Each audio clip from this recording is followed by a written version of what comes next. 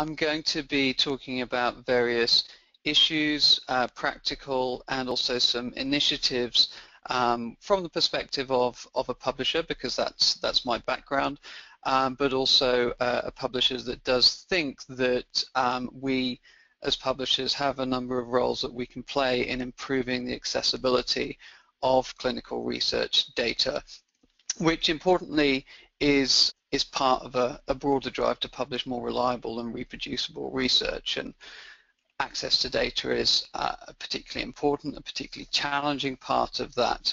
But I don't want to ignore that sharing of software code and sharing of research protocols are also really important in opening up more of the research process. Given that I'm going to assume that a lot of the audience understand that sharing of research data is a good thing, I am going to keep the background and the introduction as to why we're working on these initiatives to a minimum. Well, I did just want to show this one slide, because I think that when we're talking about clinical data access and improving the reliability of clinical evidence, the context is really important and also quite tangible, because we're talking about research which can have a direct effect on human health.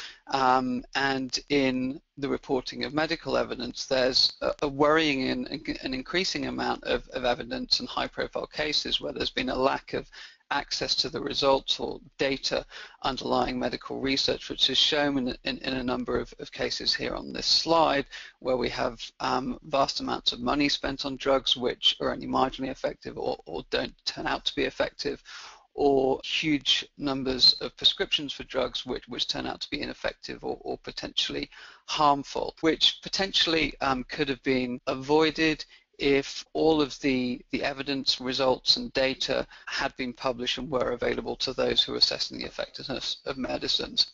So I think that's worth bearing in mind, that some of the real implications of not enabling access to all of the evidence underlying medications. So given I'm going to assume that we're all agreed that this is a good idea to be increasing the accessibility of medical research data, I just want to think a little bit about what is driving some of these changes, some of these increases in transparency. There are several of them. Research funders and research institutions continue to be very important in driving change.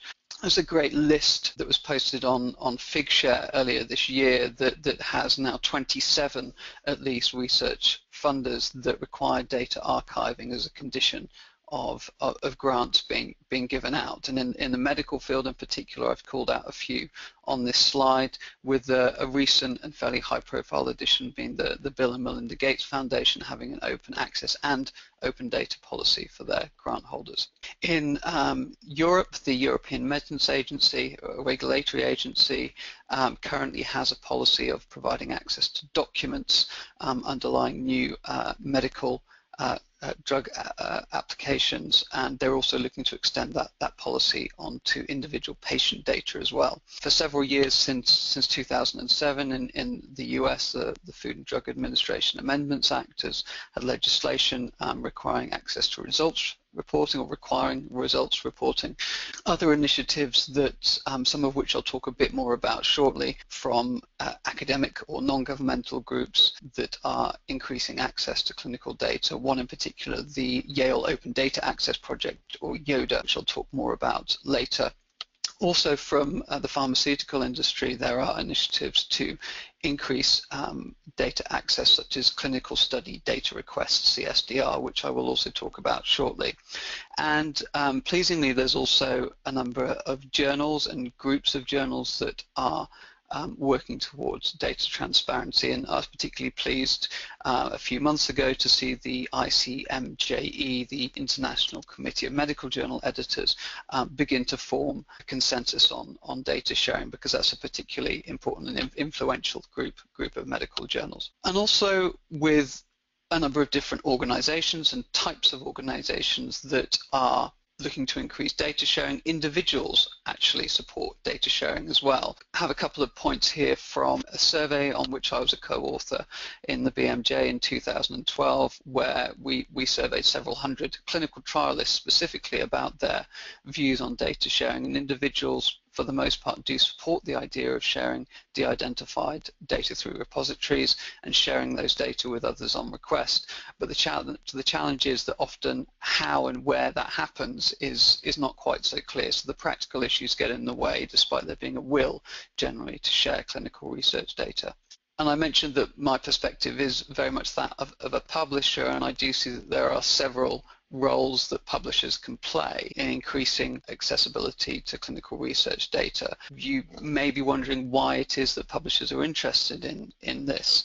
I mean, well, we don't just want to publish more papers, we also want to publish better papers, more reliable evidence, and having access to the data underlying those publications is an important part of increasing accountability and transparency, and ultimately we hope and assume publishing more reliable papers as well, which also ties into the case of many medical journals and sometimes medical publishers that have stated goals, stated missions of increasing the reliability of evidence, which can ultimately impact on patient care. So having access to data is an important part of helping achieve that. Also, various aspects of linking to data, citing data, integrating data, or visualizing data within the context of research articles is also an important driver of content innovation in online publishing. And many publishers are, of course, interested in continuing to add further value to the research literature. So data is certainly an important area of content innovation too. I see a really important role of publishers in terms of impacting and having practical information for researchers with data sharing in how journal policies are implemented and how those are communicated to authors, to researchers. And there are a number of different approaches, a number of different types to journal data sharing policy which researchers will be subject to depending on their journal of choice. Now with this slide I've tried to categorize the different types, or at least order the different types of journal data sharing policy that I'm aware of. Generally speaking, with the stronger policies, the more stringent policies towards the bottom of the slide. And so there are several different types. I'll not go over all of them in great detail for purposes of time, but researchers submitting their paper to a medical journal could be asked to state in every paper just what data are available with their paper, and that could be that no data are available at all, but they still have to state what's available, so there's least transparency about what is available. Probably the most common type of policy which you might see in journals, there's the minimum requirement from all of the BioMed Central journals, for example, or a number of the Nature journals, is that it's implied as a condition of submission or publication that authors have to share their data on request with other scientists after publication, and they also have to share their data on request with editors and reviewers as well. So that's implied, and many people will be effectively subject to that policy after submitting a paper to a journal. How effective those are is an area of debate, and that's something I'll come back to later. There are stronger policies that have emerged. There are journals now which are requiring active data sharing for every submission or every publication. More journals introducing standard sections or data availability sections in every paper. PLOS is one example of that. BMJ have introduced a data sharing requirement for all clinical trials, for example. And then outside of the medical publishing area, there are a number of journals that have had mandated sharing with links to underlying data sets in every paper for a number of years in areas such as ecology and animal genomic studies. And there's also a new type of publication that's very data focused and that publishes data papers that has particularly strong requirements of sharing data as a condition of submitting a paper to those journals. These are journals such as Scientific Data, which I represent, and also GigaScience and F1000 Research are also examples. I'm just going to highlight a couple of examples of journal data sharing policies and data sharing by journals in action on the next couple of slides. This example that I'm showing here is from BioMed Central's Trials Journal, and this is actually data sharing via supplementary information files. Now, generally speaking, sharing data through dedicated subject-specific repositories is the preferred approach. That's certainly the editorial policy of the Nature journals, but often, and particularly in medicine, there isn't an obvious repository for data. So publishing data via supplementary information files is actually quite valuable when there's no other option or there's no available repository. This example here is a clinical study where the authors have published as a supplementary information file the anonymized data from 19,000 individual patient data from one of the largest stroke trials ever conducted. And you can download the file as a CSV, which opens in Excel, straight from the article. Interestingly, this file of 19,000 individual patient data actually came to less than 5 megabytes. But this is an example of a journal that encourages the publication of raw data wherever possible, an example of at least one group of authors doing that. Another example of where journals have dedicated data availability statements and then link those to data sets that are hosted in an external repository. Again, a medical example to keep this relevant. This is from the open access journal BMJ Open, where they have a statement towards the end of the paper and a partnership with the Dryad digital repository, and they link through to the data supporting this study in the Dryad repository. I want to talk now about a new type of journal and a new type of publication that has a particular focus on data. These are data journals which publish data articles or data papers, or we call them data descriptors. And so there are perhaps 20 or more of these data journals covering broad numbers of disciplines or more specific disciplines. I'm going to talk about scientific data because that's the one that I represent, but there are, of course, others available as well. These journals, generally speaking, don't publish traditional research papers. They publish articles which are designed to fully describe research data sets. So they won't generally include discussion, analysis, or conclusions in the articles. They are designed to make data more visible by providing a formal, peer-reviewed publication for a data set which might otherwise not be published, and also to act as a means to give more credit and rewards to researchers for sharing their data, so in the form of a formal publication. Data journals also generally have some additional features or processes which are not necessarily standard in regular journals. For example, ensuring that data are much more visible to peer reviewers, which sadly often isn't the case for traditional journals. Data journals also fit very nicely with this concept that I've quoted at the bottom of this slide of intelligently open data. So this is a phrase that was coined in the UK Royal Society's Science as an Open Enterprise report, which is really emphasizes the point that data sharing is obviously a good thing, but we can't really derive much value from shared data unless we can understand and reuse and build upon those data. So data journals tend to have a focus on ensuring data are actually understandable and reusable, and so that's often a key part of the articles they publish and the peer review processes that they have. So this is scientific data on this slide. We launched in May 2014 and have published around 100 articles so far, making us, I think, about the second biggest data journal that's available, at least by volume, published. A couple of things that are different about scientific data: it's very broad in scope. It covers all of the sciences, including social sciences.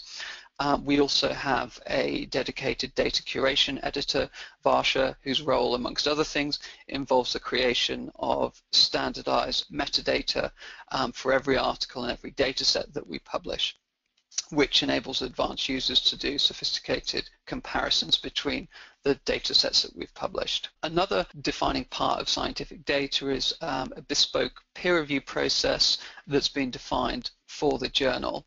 I mentioned that the data journals do have a particular focus on reviewing data. This is how we do it at Scientific Data. So importantly, peer review of data and the descriptions of data at Scientific Data don't focus on impact and importance of data. We do welcome high impact and high interest data sets, but also data which are from single experiments or might be perceived to be boring, I suppose, in some respects. But as long as the data are complete and understandable and reusable, then they should be published. So our peer review focuses on whether there is enough information available to understand the data. So are they complete? Can others reproduce? Are the data prepared in line with community standards, if they exist? And also, are data in the best possible repository? And were the scientific methods used to produce those data rigorous and sound? So that's the a summary of our peer review process. So more than halfway into the presentation about sharing medical data, and I feel I should probably speak to the elephant in the room, which is that patient privacy is a really important issue in conducting medical research and publishing medical research, which means anonymization of data. And this is certainly possible, and it is. There are some examples of anonymized medical research data published in peer-reviewed journals, although I'm not actually aware of that many having been published. Nevertheless, I'm highlighting here a table from a set of guidelines which I worked to produce back in 2009 and 2010, which was intended to give authors, peer reviewers and editors a minimum standard, a way in which they could de-identify data sets so that they could be published in open access journals. In putting these guidelines together, we came up with a list of 26 direct and indirect identifiers. And the idea is that when reviewers are assessing data sets or researchers are preparing data sets, that if a data set contains any direct identifiers, then it shouldn't be published openly. And if the data set contains 3 or more indirect identifiers, such as age or sex, then the data set should be reviewed by an independent researcher or ethics committee to assess the risk of identification before it was submitted for publication. These are designed to be quite easy to use and non-technical guidance. They were derived through a non-systematic review of the literature and through expert consensus building. They have been adopted by the BMJ and some BioMed Central journals, but as I mentioned, to my knowledge, there are relatively few examples of open clinical trial data sets published in the literature. That example from the stroke trial earlier is one exception. So, and I also want to highlight that there are other guidelines available for anonymizing data. There's a group at Ottawa led by Khaled El Amam, for example, who have a method of assessing the risk of re-identification in data sets. So this lack really of open clinical trial data sets in the literature has led us at Scientific Data to think about whether or not we can take a more pragmatic approach to improving the availability of data underlying the research literature. Now, I mentioned that research data available on request, typically from the corresponding author, tends to be the most common policy of papers published in journals. However, this slide that I'm showing now gives 3 examples of that policy really not being terribly effective when it's tested post-publication. So there are a number of examples where secondary researchers have tried to get access to data that's reported in journals that have a policy of requiring data on request, and they haven't been able to get that, usually in well over half of the cases. So this process clearly isn't as robust as it could be. So if we assume that most data aren't sufficiently anonymized to be published openly, how can we actually improve the robustness of this policy of data on request? Some of the reasons why perhaps researchers aren't willing to share data even on request are highlighted from this survey that I mentioned earlier. So some of the reasons why researchers are concerned about sharing data are in this graph. And in particular, 2 major concerns that we hear are concerns about inappropriate reuse of data by secondary researchers on the left-hand side, and also about maintaining patient confidentiality. Now, there are some projects, some initiatives that have emerged which actually enable access to data while addressing these 2 concerns quite effectively. Examples of these are the Yale Open Data Access Project, YODA, which I mentioned earlier, and the Clinical Study Data Request, CSDR. YODA is a group of academics and CSDR is an industry-led initiative. So these are websites, portals, where secondary researchers can see a listing of clinical research studies, clinical trial data sets, and they can request access to them. The YODA project has well over 100 studies from at least 2 pharmaceutical companies, and Clinical Study Data Request was initially started by GlaxoSmithKline, but now has, I believe, well over 2,000 studies listed from multiple sponsors, multiple pharmaceutical companies. The links are there if you wish to check them out in more detail, but in general, how these services enable data to be shared while not compromising privacy and ensuring appropriateness of secondary analyses. They have a number of features that enable them to do that. So firstly, they have a non-public way of sharing data. They have a controlled access environment in which secondary researchers can access data, and that is not allowed to happen until their request to access the data has been assessed and approved. And also the requests are approved by an independent governance body effectively. So the requests to access data are managed not by the original investigators or the study sponsors, but by an independent group, which is one of the important features of ensuring balance in those requests. Also, the conditions with what one can do with the data and ways in which participants in the research study will be protected is through the use of documents called DUAs, or data use agreements, which secondary research have to agree to when gaining access to the data.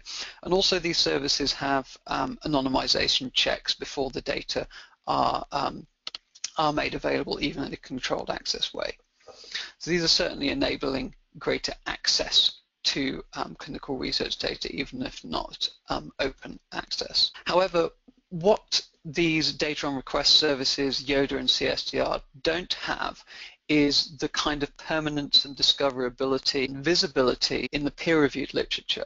So usually when researchers are designing a new study, they tend to look for what evidence is already out there, and that tends to be in journals, and it tends to be discovered in bibliographic databases like PubMed. So what we've been trying to do at Scientific Data, by consulting with stakeholders in the data repository field, with pharmaceutical companies, and with funders and with researchers themselves and editors, is how can we connect up the good work of these new data on request services with the fundamental features of data repositories for enabling data sharing, and connect those things up with peer-reviewed articles where researchers tend to find reliable information. So this is these are the aims of a working group that we put together in December 2014, and we've produced draft guidelines so far on how journals can potentially publish peer-reviewed articles about data which are only available on request, but to have really robust and persistent links between those articles,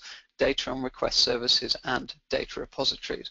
And we hope that these will produce a number of benefits, and in particular, increasing the visibility of clinical research data which can be requested, even if those clinical research data themselves aren't publicly available. The guidelines are in the preprint archive, bioRxiv, and are referenced on the previous slide. Some of the key recommendations from the guidelines are on this slide, and they apply to the different stakeholders that are impacted by the guidelines. So for clinical researchers, we recommend that they need to be prepared to share data on request with short embargoes, because they're probably going to be subject to such a policy from most of the journals they choose to submit their work to. Editors and publishers certainly have work to do here. I think we can all work harder to check actively policy compliance for every submission. So when researchers are submitting papers, whether or not they can actually comply with a request to share their data. Sponsors and funders of clinical research also have an important role in ensuring that they have potentially partnerships with data repositories to enable permanent and persistent archiving of their data. And repositories are, I think, are really, really key. They are enabling access to data across a wide variety of fields. At Scientific Data, we work with 70 or more different repositories for specific areas that we cover, generally for open access data, and for repositories to support controlled access to data in a reliable and consistent way. They do need to introduce new features, which I'll talk about on this slide. So at Scientific Data, we have a list of 70 recommended repositories, and we assess them by several criteria, and they're included at the end of the presentation, but I'll not go into them for purposes of time. But through the process of developing these guidelines, we've come up with a number of additional features for data repositories to enable them to provide access in a controlled fashion to clinical research data, and then for us as a journal, as a publisher, to have reliable and robust links with those repositories in our peer-reviewed articles, and so that those links are persistent. Ultimately, we don't want dead links in peer-reviewed articles. We want readers of articles to connect up easily the different products, the different outputs of scientific research. So repositories of non-public data, amongst other things, need to provide landing pages for clinical data sets or metadata records, which can be publicly available and permanently linked to peer-reviewed articles. They need to have systems for enabling researchers to agree to data use agreements, and ideally they should be independent of study sponsors, as are those data on request services, YODA and CSDR, that I mentioned. Ideally, we also want to see transparent systems for requesting access to data and reviewing those requests to access data, and also equally for open access data as for closed access data, those data need to be available and preserved for the long term, and for long term we mean at least 10 years. So we put out an editorial in July calling for comments on these guidelines. I'm not showing that here, but what I am showing is a data descriptor we published in Scientific Data at the same time as that editorial, which actually is an example of our first data descriptor, which is open access, but actually links to data which isn't publicly available. It's available on request. So I just want to show this one example in finishing the presentation. I'll be the first to say that this example doesn't fully comply with the best practice guidelines that we have proposed, but it is certainly, we believe, an improvement on providing data on request. So this project is the Brain Genomics Superstruct project. It has a number of functional magnetic resonance imaging data sets from healthy subjects, and some of those data are available publicly, but they have to be requested, and then there are some even richer clinical data where you have to go to the study sponsors directly to request access to those data. So in this article there is step-by-step information on how one can obtain access to the data sets. So the very rich detailed clinical information, you have to request it from the Lonely Image Data Archive project website, and they have instructions on how you can request access to the data. And there's also a component which is deposited in the Dataverse repository, which is one of our partner repositories, and I'm showing that on this slide. So this is linked out from the article, and there's a number of data sets listed there, and one has to request access to data, and then before you're given access to the data you have to log in and then agree to a data use agreement, one of these features that I've mentioned. So what we're hoping is this is a useful example. It's a useful addition to the debate about how we can have these more robust systems of providing access to data on request. So I just want to sum up the 5 Ps of clinical data disclosure, which were the title of this presentation and which I therefore promised to you at the start of it. So from my perspective, the 5 Ps of clinical data disclosure are firstly publishing, so ensuring we can publish as much of this information as possible, or if not publishing it, then linking it reliably to the peer-reviewed literature. The second P is policy, and journal policy I think is really important, and how we as publishers and editors actually check and enforce that policy is really crucial and can have really important impact on data accessibility. Another P is also peer review. I think it's really important to make data visible to peer reviewers. Even if we don't expect them to reanalyze data, we should at least give them the ability to access data if they wish to dig into it. Privacy is undoubtedly key in sharing clinical research data, and various mechanisms exist to try and address that challenge. And finally, pragmatism, I think, is important with clinical research data. It's certainly something that I have come to learn over the last few years, is that while open access to research data is a great thing, we often can't let the best be the enemy of the good, and if we can experiment with more pragmatic approaches such as this current initiative with scientific data, then hopefully that will still lead to greater visibility and accessibility of clinical research data.